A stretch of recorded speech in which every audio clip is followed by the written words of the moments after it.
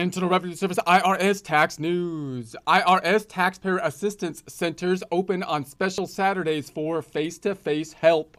But first, an attempt at a joke. I apologize in advance. A business dealing with the IRS is kind of like a snowman dealing with an aggressive carrot.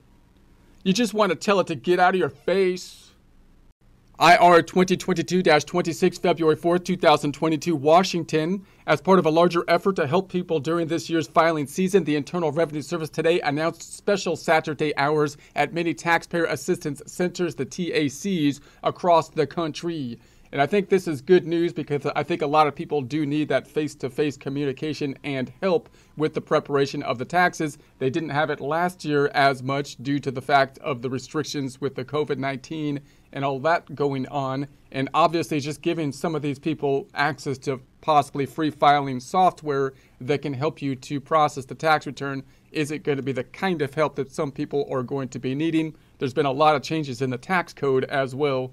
So people are going to have to be dealing with those changes as they basically fill out their taxes, as well as changes in their filing statuses and so on, and their work kind of status as the years have gone by and as it has changed more in recent years. I also think it's a good news that these kind of services are becoming more available through kind of federal sponsored types of programs, because hopefully that shows that there's a little bit of loosening in the place where there's one of the most restricted kind of areas with regards to COVID policies and whatnot coming from basically the Fed. So hopefully at this point, I would think you could loosen up over there, guys, and let us let go of the restrictions here. So that would be good. So the TACs provide taxpayers with in-person help. Select TACs are open from 9 a.m. to 4 p.m. February 12th, March 12th, April 9th, and May 14th.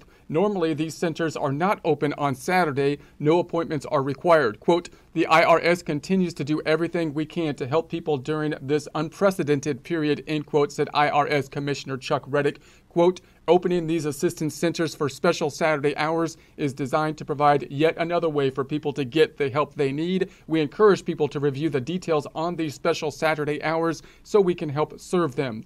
I'm also extremely grateful to our employees who have stepped up to provide this special assistance, end quote. People can receive walk-in help on all services. However, the TACs will not accept cash payments on these Saturdays. During the extra operating hours, people can also ask about reconciling advanced child tax credit payments. There's a link to that here, and receive other help.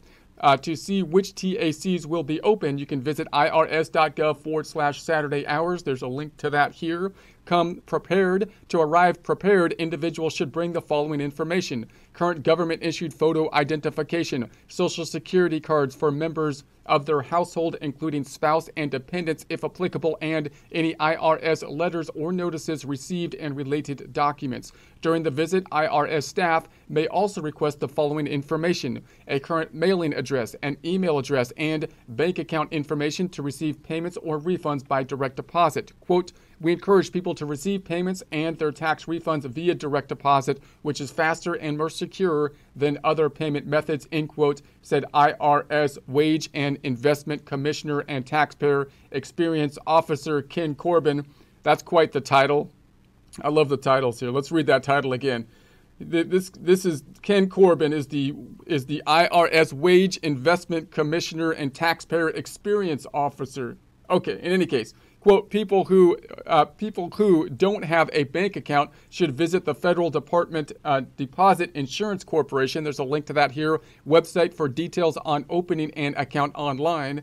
They can also use the FDIC's Bank Find. There's a link to that here. Tool to find to FDIC insured bank, end quote. So we've got also Bank On, American Bankers Association, Independent Community Bankers of American, National Credit Unions Administration. Links to all those items here as well to help you find a bank that can help you with the direct deposit, hopefully.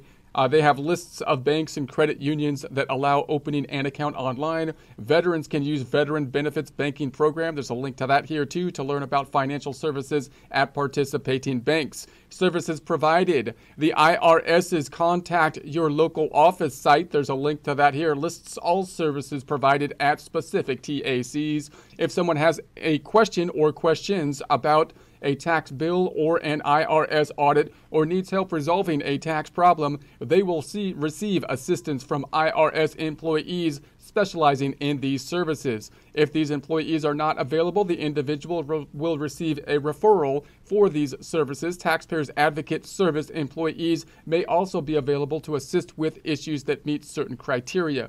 IRS staff will schedule appointments for a later date for deaf or hard of hearing individuals who need sign language interpreter services. Foreign language interpreters also will be available. The IRS follows Centers for Disease Control social distancing guidelines. There's a link to that here for COVID-19, and availability may change without notice.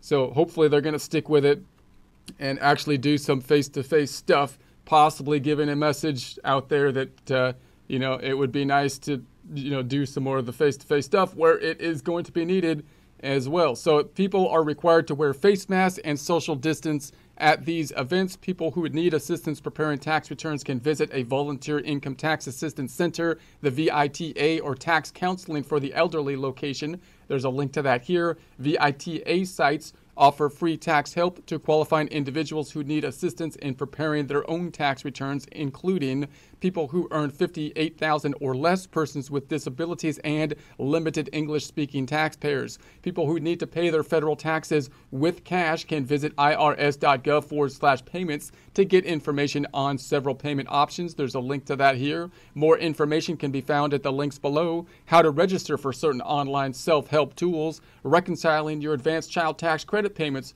on your 2021 tax return, irs.gov/RR to learn about filing requirements for the recovery rebate credit. There's links to that stuff here. There'll be a link to this in the description.